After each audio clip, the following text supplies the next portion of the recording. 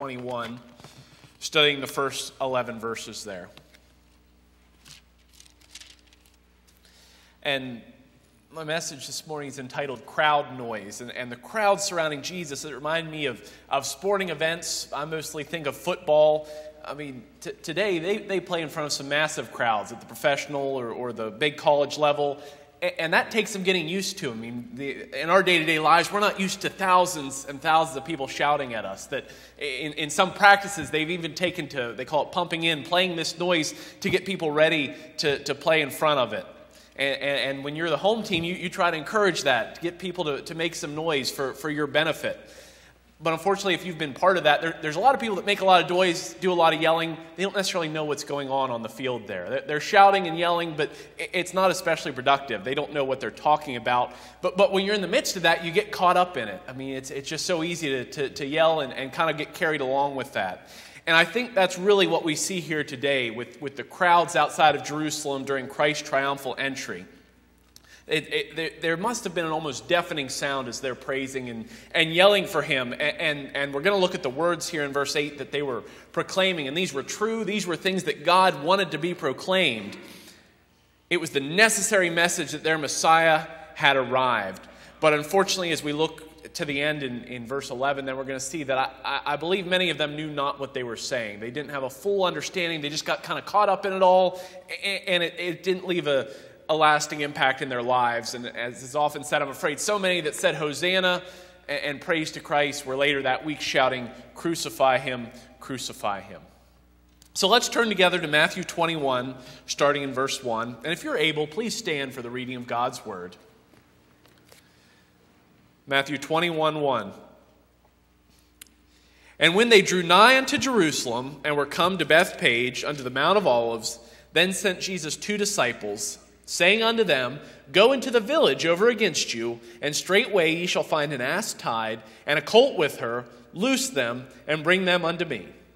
If any man say aught unto you, ye shall say, The Lord hath need of them, and straightway he will send them. All this was done that it might be fulfilled, which was spoken by the prophet, saying, Tell ye the daughter of Sion, Behold, the king cometh unto thee, meek and sitting on an ass, and a colt the foal of an ass. And the disciples went and did as Jesus commanded them, and brought the ass and the colt, and put on them their clothes, and they set him thereon. And a very great multitude spread their garments in the way, others cut down branches from the trees, and strawed them in the way. And the multitudes then went before, and that followed, cried, saying, Hosanna to the Son of David! Blessed is he that cometh in the name of the Lord! Hosanna in the highest! And when he was come unto Jerusalem, all the city was moved, saying, Who is this? And the multitude said, This is Jesus, the prophet of Nazareth of Galilee. Let's pray together. Dearest Heavenly Father, we thank you for this day. We thank you for Scripture, Lord, and the truth that you give to us. We thank you for this record of Christ offering himself as Messiah. We thank you that he came, what he did for us. We thank you for everything that's happened so far in our service. And I ask that you would just be with me as I share your word. We love you, Lord. We thank you for all that you give and do for us. In Jesus' name, amen. And I do thank each one who took part in our service this morning. I thank you all for being here and for sharing in the singing. And as we look at these 11 verses, we're going to consider first the plan of entrance. Then we're going to see the prophetic explanation. And third, we'll see the people's error.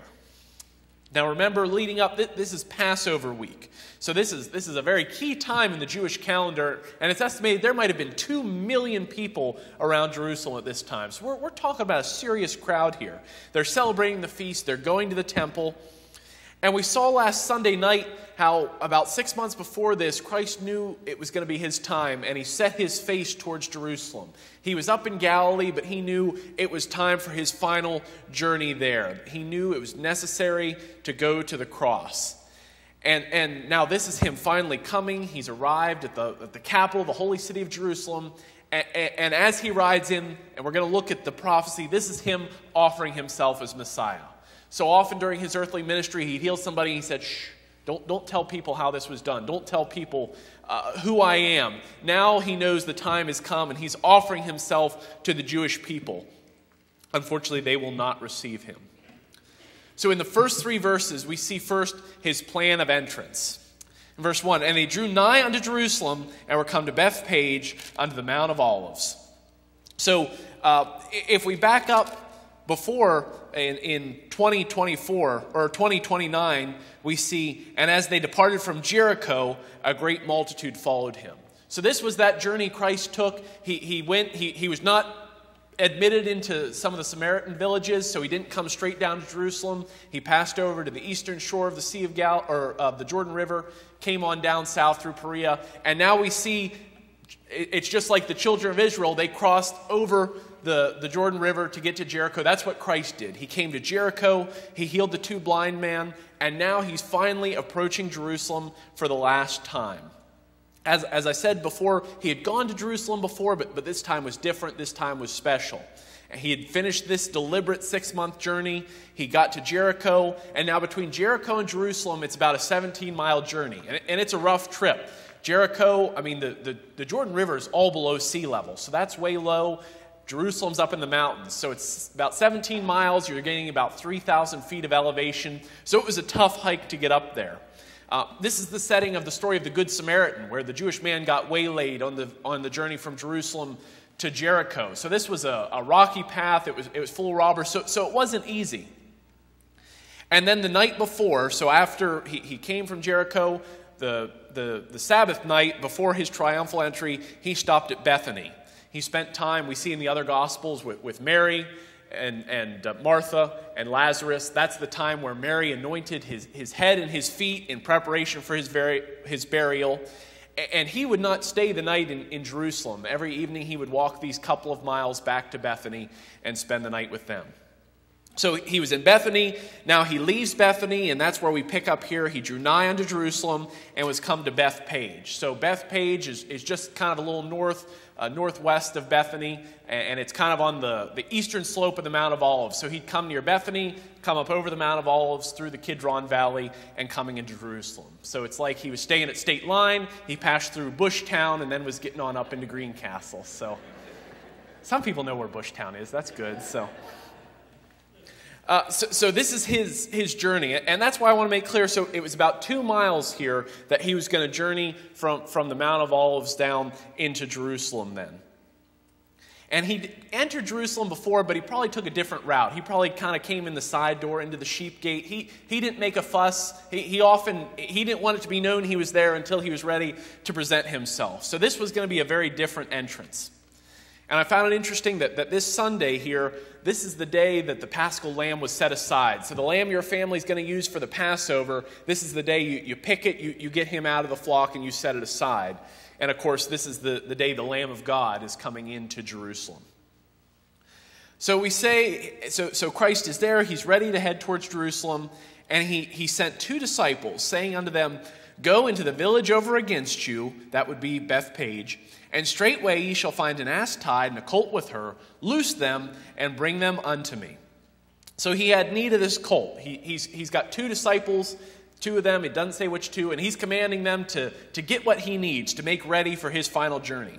And he's extremely specific. He says there's going to be a mother donkey and her child or yearling male donkey. These are the 2 you're supposed to get. He was even clear that it was going to be at a crossroads. This is what I want. And the other Gospels make clear that the colt, he was unbroken. He'd never been ridden. He hadn't been broken and made ready to be a beast of burden yet. Matthew is the only one that tells us about both animals. All the others refer to just the colt, but they brought the mother with them as well. In part, that's because, and we'll look at the prophecy in the next part, that it talks about an ass and the colt, the foal of an ass. Really, that's just 2 descriptions of the same animal, but some read that literally and decided they needed both animals. But I think the disciples needed the mother, that you weren't going to lead around an unbroken donkey without a little help. So the disciples needed to take the mother with them so that the colt would follow along and they could be able to handle him. Jesus didn't need the donkey to ride on. It was 2 miles. I mean, this was a man that had walked over the length and breadth of the Holy Land. And I've spoken with people who've been to the Holy Land. They said, if you've walked over there, you know Jesus was no wimp. his hometown of Nazareth was down in a valley. If you were getting anywhere, you were going uphill. So they said he must have been in decent shape to be doing the walking he did. So he wasn't tired, he wasn't worn out, and said, hey, I need something to ride on. It was all to fulfill this prophecy that he was bringing in and bringing in this colt to ride. It was fulfillment. And it's a small donkey. It's not something special, it's not something amazing, but it is central to this key passage of Scripture. Christ can use menial things. Christ can use small things. Christ can use simple things to the glory of God. He can use us. He can use our lives, regardless of what your gift is, regardless of you say, well, I'm not special. As far as we know, there was nothing special about this donkey. It wasn't purebred. It wasn't super duper. But it was there and meet for the use of Christ. And so that we need to be just ready to say, Lord, whatever I've got, however small it might be, use me as you see fit. And then in verse 3, he's told them they're going to find them. He's going to tell them where to find them. And if any man say aught unto you, ye shall say, the Lord hath need of him, and straightway he will send him. Christ knew the future. And some say that Christ had this worked out with this guy beforehand.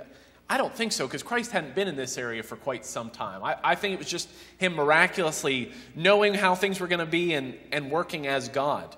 And I hadn't thought about it, but Pastor Herm's message reminded me, and I'd like to turn to Luke 22, and just a few verses before where we looked at the Passover. Luke 22, verses 7 to 13, where we see the preparation for the Passover. And it's a very similar thing to what we see here in getting the donkey ready. In Luke 22:7, then came the day of unleavened bread, when the Passover must be killed. And he sent Peter and John, saying, go and prepare us the Passover, that we may eat.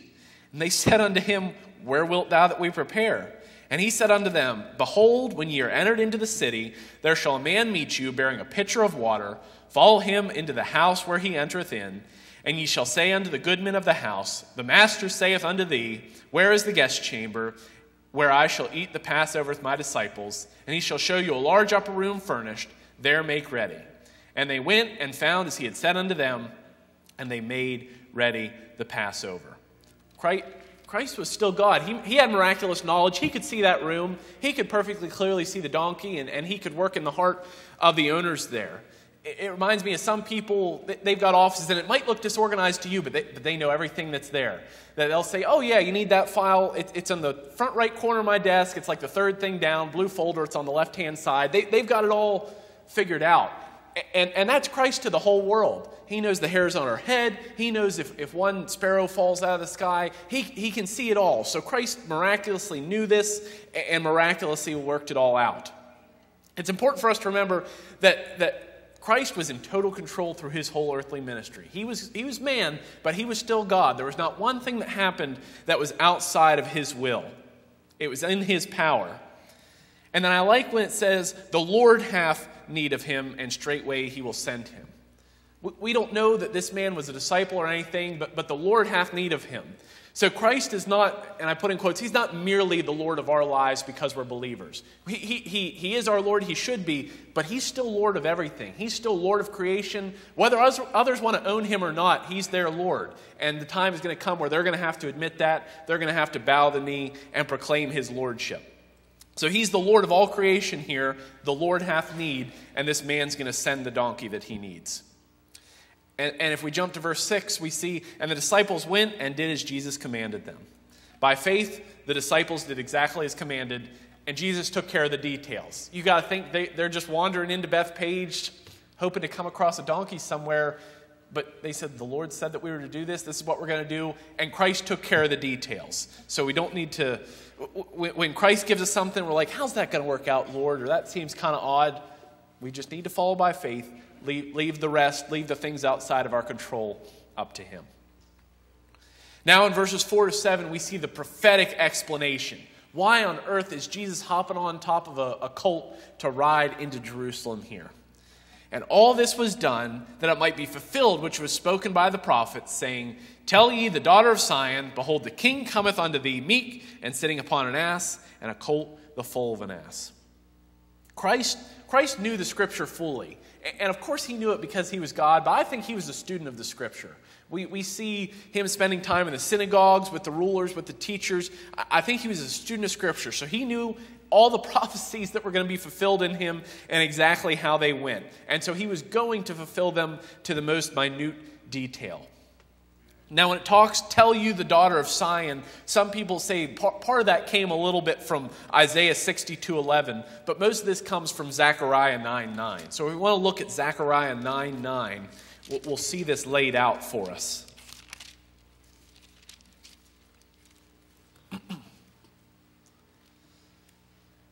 Zechariah 9:9. Rejoice greatly, O daughter of Sion. Shout, O daughter of Jerusalem. Behold, thy king cometh unto thee. He is just and having salvation, lowly and riding upon an ass, and upon a colt, the foal of an ass. That's pretty clear, isn't it? He's going to come into Jerusalem riding on a donkey. That lays it out. There's some of the prophecies that you kind of need an explanation for, or kind of hard to see. That one's pretty right on the face there. Messiah is going to appear. He's going to be lowly. And then as we go down through the rest of chapter 9, it's talking about the future deliverance of Judah and Ephraim. That he's going to come, he's going to save them from their enemies, and he's going to set up his kingdom. And even today, Jews read this and they'll say, yeah, that's a messianic prophecy. That's how the Messiah is going to come. But they missed it with Christ here. And many talk about how he entered. I believe he entered through the east gate because that would have been the most direct route from the Mount of Olives into Jerusalem, would have taken him right to the temple. And there's also some prophecies about the east gate if we turn to Ezekiel. If we turn back to Ezekiel 43.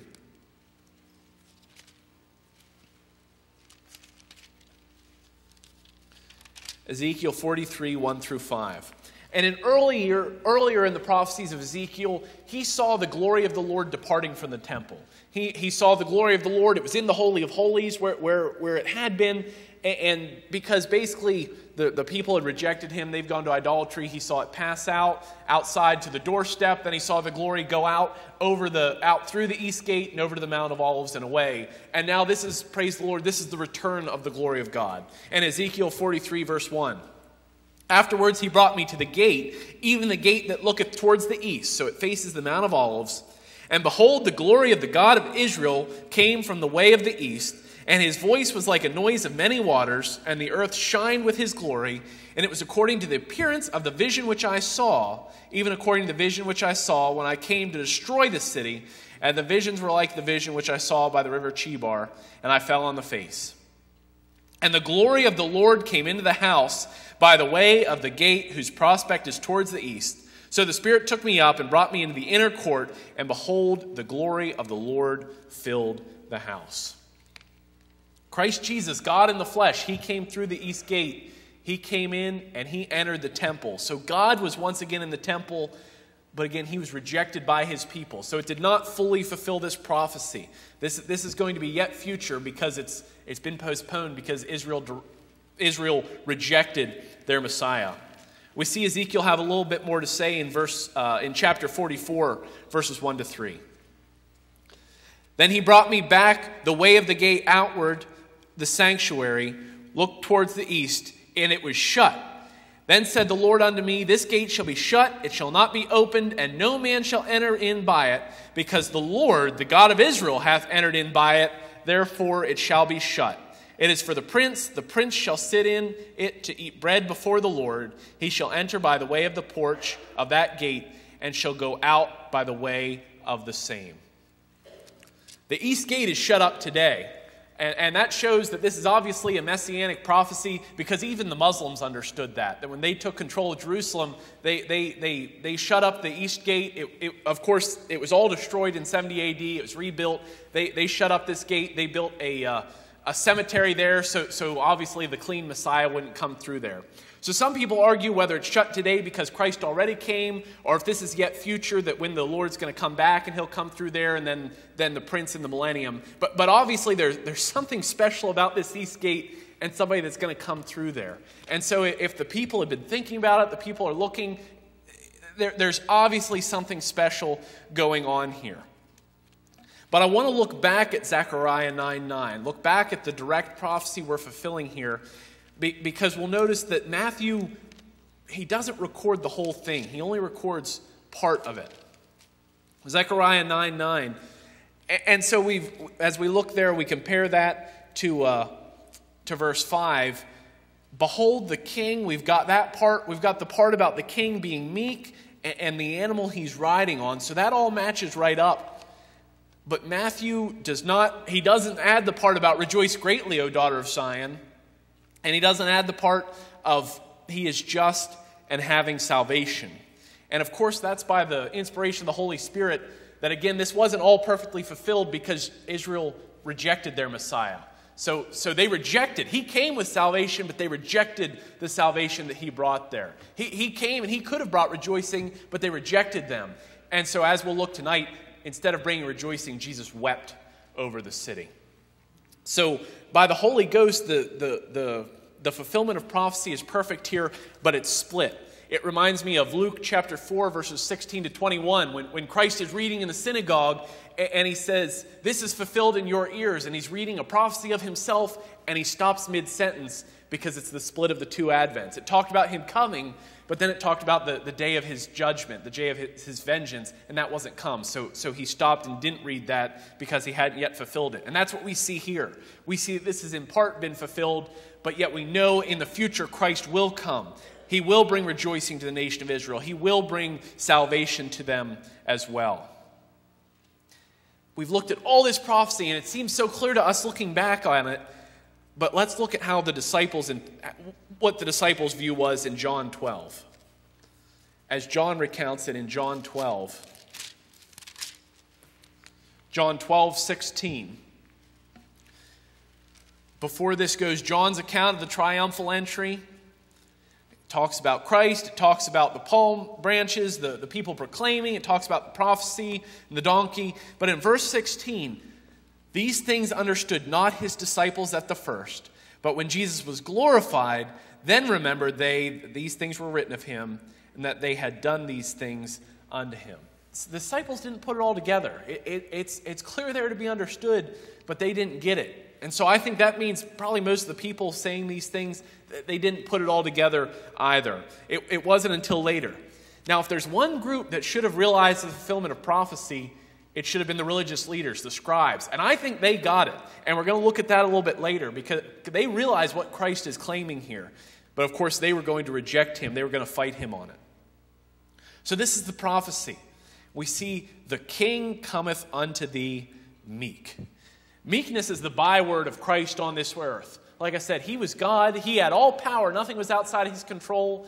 But he willingly made himself subject to the frailties of humanity. He willingly veiled his glory and gave up some of the prerogative of his power and authority. He wasn't asserting his own right. He wasn't asserting his own power.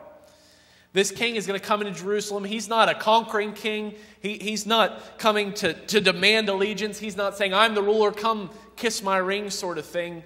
He's coming meek and lowly to be welcomed by his people. And ironically, to be riding on a donkey, that was a step up for Christ compared to what we see in most of his ministry. He walked everywhere else as far as we knew. And when it talks about him going back and forth on it calls it a ship on the Sea of Galilee, but it was an open fishing boat. It was no luxury yacht. It was an open boat, waves splashing in, the wind catching you. So he was certainly not used to the finer things. He was meek. Just such humility. And even here, he's riding on a borrowed donkey. He didn't even pick one up. He didn't buy one. Even poorer people, even if they didn't have a home, a lot of them would have a donkey to carry possessions or to use. He didn't even have a donkey to his name. The Son of Man doesn't have a place to lay his head. He didn't even have a beast. And how far out of step this is with the pride and the avarice we see of leaders today, of national leaders and at all levels, but even of some churches, how concerned we are with how things look and keeping up appearances and things being nice. The Lord who we're to be following was meek and he was lowly. Somebody asked Corrie ten Boom how she stayed humble. And of course, she in her youth, they had hidden Jews during the Holocaust, and they were caught for this, and she went to a concentration camp. And by God's providence, she survived. She wrote the book, The Hiding Place, and became a very popular speaker. She gained a lot of fame, and a lot of people respected her. And somebody said, how do you stay humble through all this? And she looked back to this passage, and she says, when Christ was entering Jerusalem and the crowds were praising him and saying how wonderful he was, she said, do you think it ever entered the donkey's head that some of that was for him? And she said, that's all I am. I'm just a tool of the Lord. He has seen fit to use me to carry forth his ministry. It's not for me. It's for him. If he works and lives in humility, how much more humble, how much more lowly should we ourselves be? So he came riding on a donkey. Well, why a donkey? A donkey's an animal of peace. A donkey's an animal for work and bearing burdens. It's not a war horse. It's not a conquering animal. And the Israelite kings, they were commanded not to multiply horses. They weren't to have a big stock of horses and chariots because that would cause them to rely on their own strength. They were to rely on God for their protection. So in light of that, donkey would be an appropriate animal for the king of the Jews to ride upon. And in earlier centuries, they listed that. The judges, they rode on donkeys, especially many of them had white donkeys to show the purity there. And up to the time of Solomon, the donkey was the animal to ride on. But after that, when the monarchy grew and wealth, and then all the kings thought they needed their stables, they needed their horses. So by this time, it was generally for just the impoverished people to ride on, or it was for a beast of burden. And I didn't study it out super closely. I don't think it says anywhere in Scripture that Mary rode a donkey, but that seems to be the way she and Joseph are always depicted. Coming down to Bethlehem, she's on a donkey because, as we know, they were poor. But it was largely a beast for burden. And as we said here, this is a yearling donkey, not broken, not trained, never been ridden on, never had any burdens on. And donkeys, can we say they have a unique personality? They can be a little bit of a cantankerous animal. They're not something you just walk up to and it's going to want you to pet it and get along nice. If anybody else had tried to hop on this donkey's back, he would have been off in a second and had been kicked at and snorted and all these sorts of things. But once again, this shows Christ's power. I like how it's described in Psalms 8. If we turn back to Psalms 8, verses 6 through 8.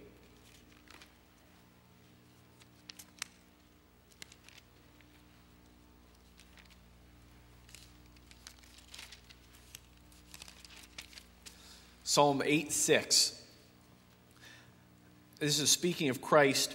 Thou hast made him to have dominion over the works of thy hands. Thou hast put all things under his feet. All sheep and oxen, yea, and the beasts of the field, the fowls of the air, and the fish of the sea, and whatsoever passes through the paths of the sea.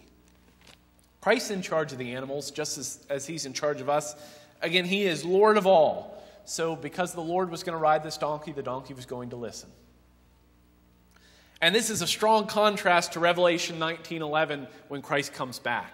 Then he's going to be on the war horse. Then he's going to be arrayed and with his armies. And then he's coming in force. And then he's coming to conquer. But here he's meek and lowly, presenting himself to his people. So he's riding. He approaches the east gate, which is called the Golden Gate today. Like I said, it's all blocked up today. But that gave access directly to the temple. He'd probably never come this way before because that was kind of a main thoroughfare. He often slipped in by the side door, by the sheep gate or something like that. But now it's the main street. And Israel's high and the Mount of Olives is high. And it's the Kidron Valley between. So as he's riding this donkey, if you were in the city, you could have seen what was happening very, very clearly. And he hadn't, like I said before, he hadn't broadly made his messianic claims before. Within the disciples, he made that very clear. He told them, and they recognized that, but he knew that would be counterproductive. He knew the time was not yet come. His whole earthly ministry was, if you will, building his credibility and showing there should be no doubt.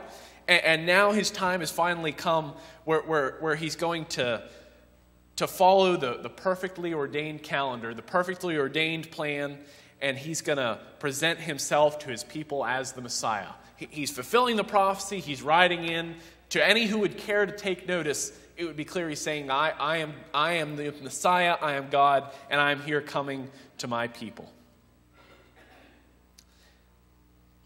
And so the disciples, they did the best they could. They brought the donkey there with him. In verse 7, they brought the ass and the colt and put on them their clothes and set him thereon.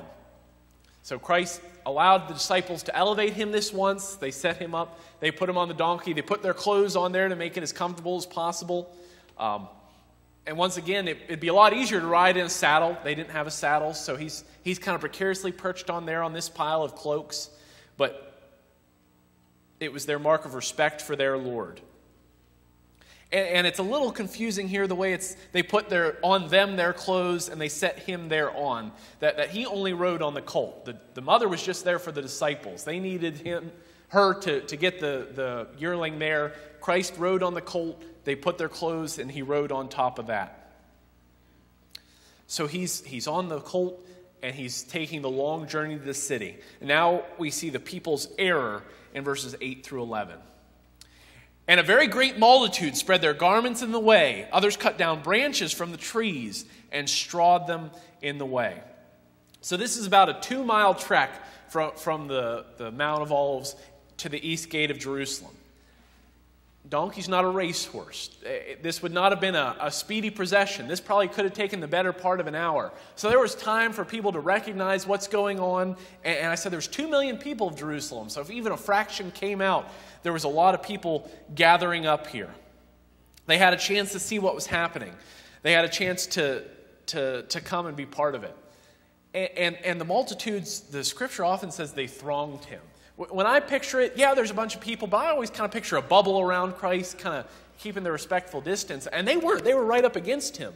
As we know from the story of the woman who had the issue of blood, that she touched his garments. He said, someone touched me. And the disciples were like, how do you say somebody touched you when there's people jostling all around? Well, likewise here in the triumphal entry, I just think of people like a parade. Everybody's staying on the curb and a clear street. But here we see in verse 9, and the multitudes that went before and followed. So the people aren't just watching, they're part of the procession here. They're putting down their clothes and their palm leaves, and they're all working and walking their way together here. There were palm trees in the way, so they cut down the fronds and they put them in the way to keep down the dust, and as a mark of respect that your animal's too good to be stepping on the bare ground there.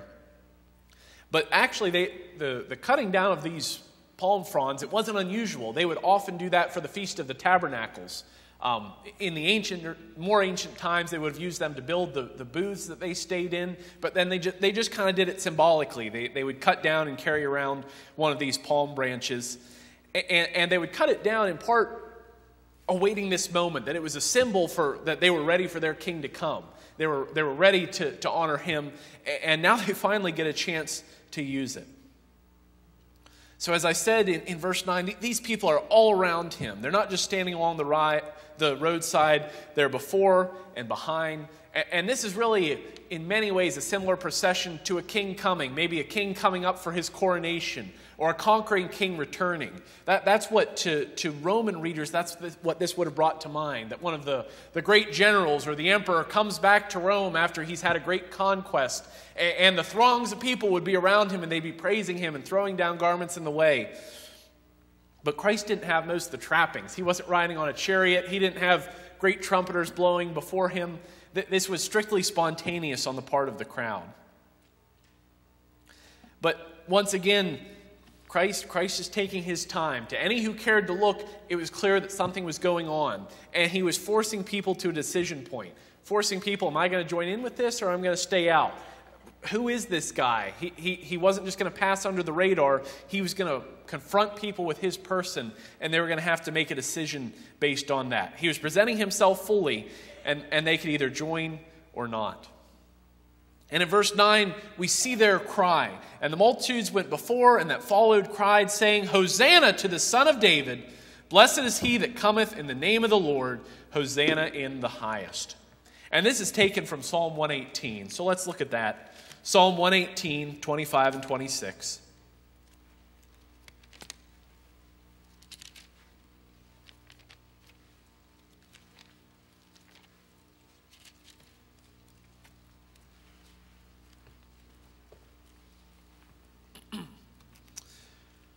Psalm 118:25. Save now, I beseech thee. And that's what Hosanna means. Hosanna means save now, or please save. It's people crying out for their salvation. Save now, I beseech thee, O Lord. O Lord, I beseech thee, send now prosperity. Blessed is he that cometh in the name of the Lord.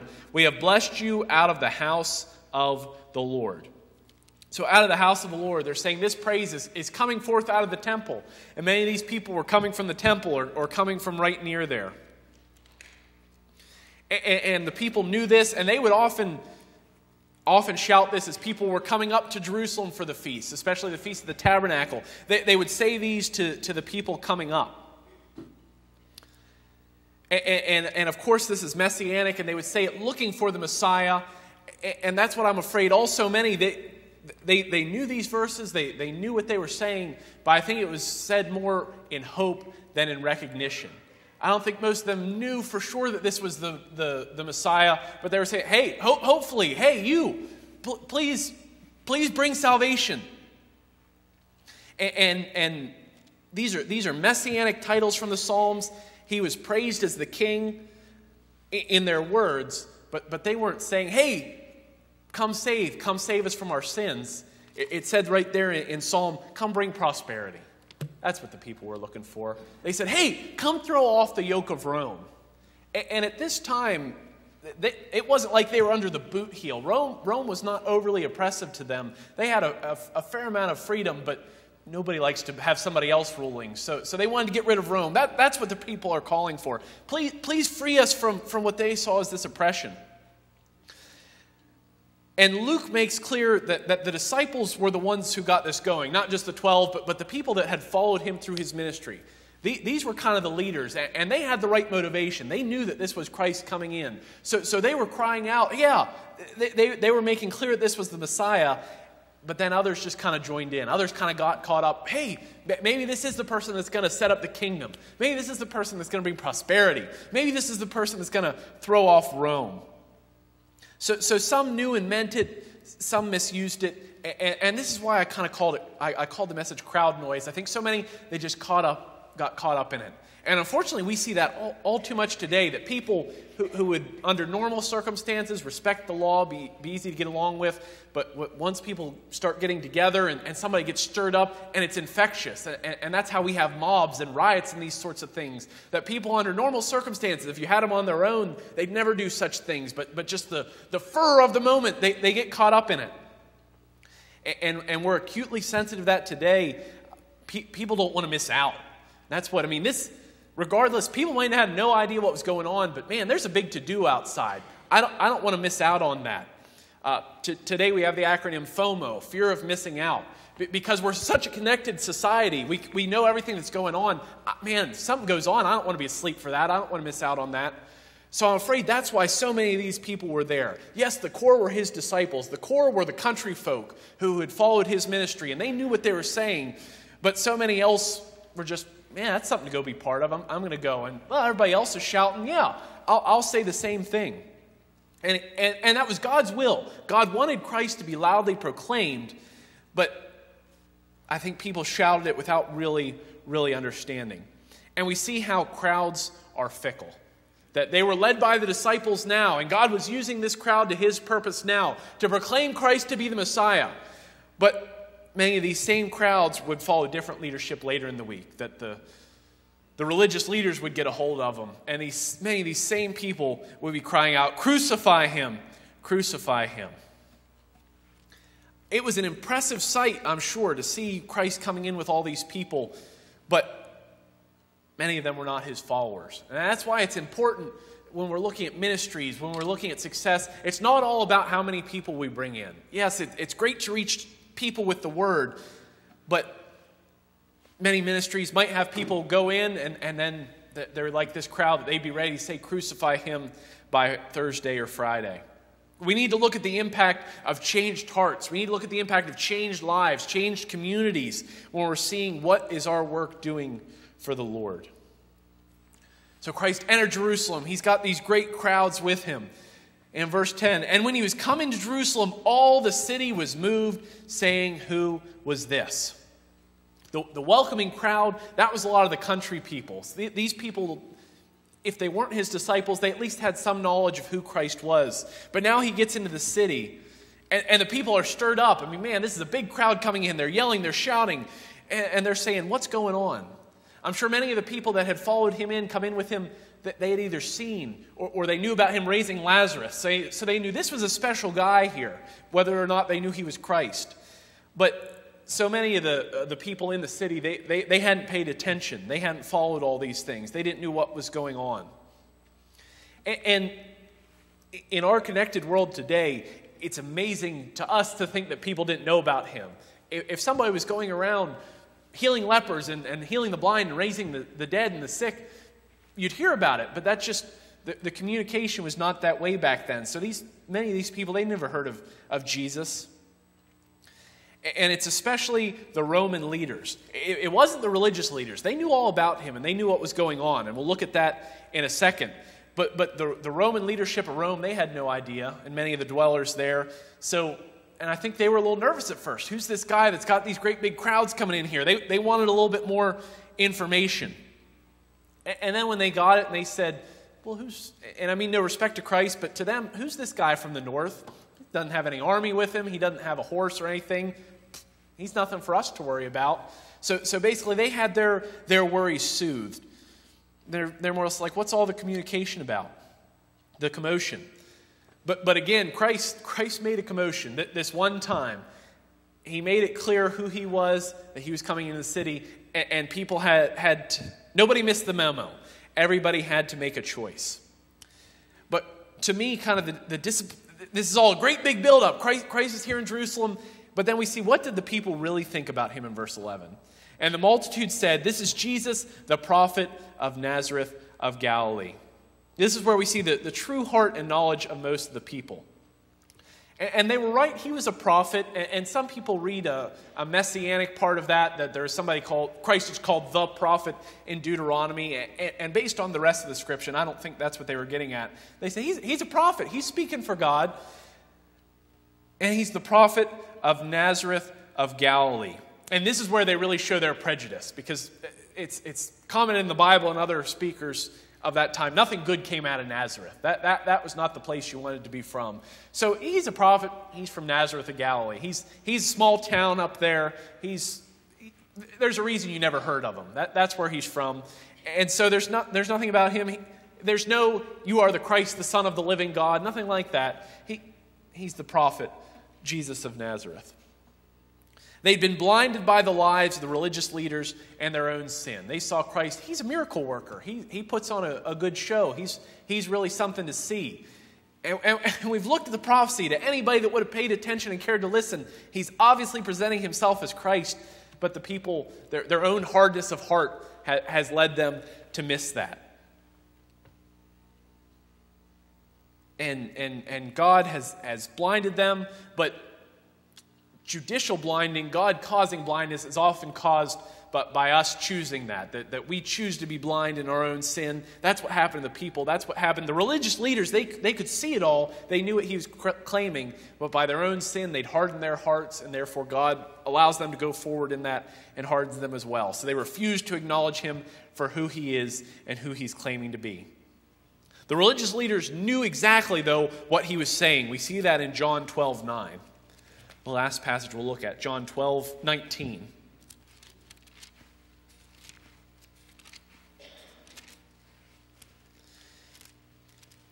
And we really see the focus of the apostles when you look at where we are. That we're down to Christ last week, and in Matthew we've got 6 more chapters. John, we're not even halfway through the book when he's in his triumphal entry, because the focus of Christ's life, it's not on the miracles, it's not on the ministry, it's about his death.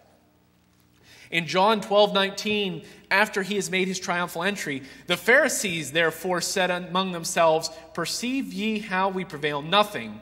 Behold, the whole world is gone after him." They saw the people praising. They thought all is lost. Man, they knew Christ was claiming to be Messiah, and they saw the people follow, and they thought their cause was lost. They knew they needed to act quickly. They knew they needed to turn Rome against him and turn the people against him. And this is really all what it boils down to in verse 11 here. is that the people missed the point. They might have been part of the crowd. They might have seen Jesus come in. But I would say the majority didn't own him as Lord. They didn't recognize him as the Messiah, as God in the flesh. And that's a problem we have very, very acutely today. There's so many people, Jesus, yeah, he was a great teacher. He was a prophet. He had a lot of good things to say. There's the famous Thomas Jefferson Bible that he liked what Jesus had to say about morals, but all those miracles and stuff, that didn't really suit him. So he cut all that out and just left Jesus' words. And that's what people want today. They want to call him Jesus, the prophet of Nazareth of Galilee. He had some nice things to say. He was a good example to us. But that doesn't cut it. If that's all we know about Christ, then we're as bad as the Jews that called for his death. That you've missed the main point. This is Jesus the Christ. This is the virgin-born Son of God.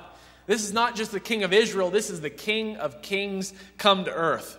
He offered himself to his people. He came unto his own. He came into his own city. He came unto his own people, and his own received him not. They rejected him.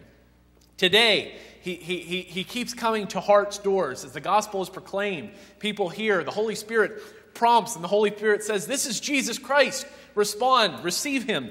And people are still saying no. As the week wore on, the crowds were probably looking around. When's it going to happen? When's he going to throw off Rome? When's the kingdom going to be set up? And it didn't come. I would say, as far as these cheering crowds were concerned, this ended up in a loss. In sporting events, man, it's a tight game, and there's a chance to win it, and the place is electric, and people are shouting, and then the field goal's missed, or the goal, and it doesn't happen. And then, as they describe it, the air just goes out of the building, and everybody's silent. I think that's what happened to the crowd here. They were all charged up, and then their expectations were not met. And then, well, he didn't save us. Rome's still here. He didn't come and conquer. Well, what's the big deal? Now there's silence. There's no enthusiasm. And then they turn on him. They said, well, you didn't do what we thought you were going to do. You didn't save us from Rome. You didn't bring prosperity. And so now the crowd turns. The crowd turns into a mob. And then, as we're going to talk about Good Friday, crucify him, crucify him. His people asked for the death of their Messiah. In this story, in this narrative, we see how Christ followed the Father's plan to the smallest detail. There was nothing too little to be overlooked. He didn't get the wrong animal. He didn't go in the wrong gate. It was all laid out, and he followed it to the smallest detail, and he followed it in humility.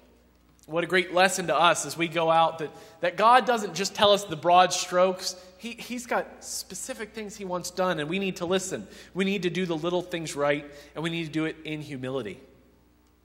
The disciples likewise, Christ gave them an awfully strange request, just to go in and take somebody's donkey.